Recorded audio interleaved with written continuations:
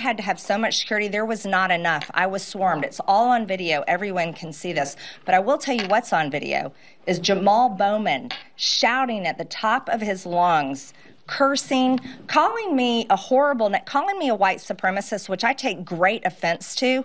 That is like calling a person of color the N-word, which should never happen.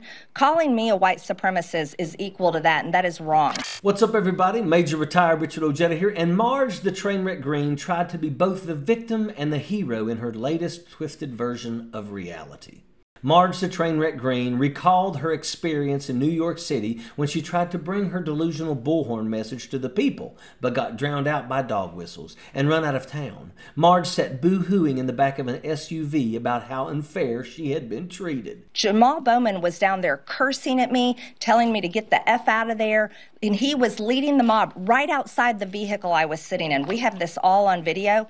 And then on the Capitol steps yesterday, he was the one that approached me. Even CNN reported that. Yelling, shouting, raising his voice. He has aggressive, his physical mannerisms are aggressive. She recalled that Jamal Bowman shouting at her at the top of his lungs, cursing, calling her a white supremacist, which she said she took great offense to. That it's like calling a person of color the N-word. I think there's a lot of concern about Jamal Bowman. So, and I am concerned about it. I feel threatened by him.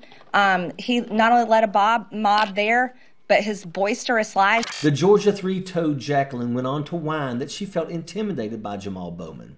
She said that his physical mannerisms were aggressive. She said that she felt threatened by him, saying that she's offended by being called a white supremacist, while saying that the mannerisms of black people make her feel threatened exposes her hypocrisy.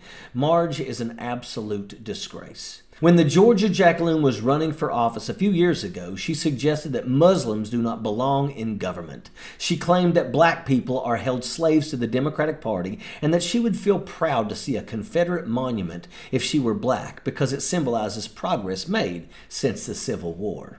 One reply on social media summed up Marge's agenda. It said, "Trumpism isn't politics. It's a long-standing violence and intimidation generation machine. It's racism, fascism, and lies combined to further fracture social divisions and deteriorate societal stress points. Marge the Trainwreck Greene is a miserable excuse of a lawmaker. She has pushed QAnon conspiracies and hateful rhetoric since she has been elected, and her attack on Representative Jamal Bowman is underhanded." Marge was mostly ignored by Republican leadership for the first 2 years, but she has been assigned to prominent committees recently because of backroom deals with Kevin McCarthy. It's rumored that she keeps McCarthy's junk at the bottom of her purse since those backroom meetings. Marge is another Republican, do as I say, not as I do, Jacqueline. She is an absolute disgrace, and that's a fact. Sappers clear the way, airborne all the way.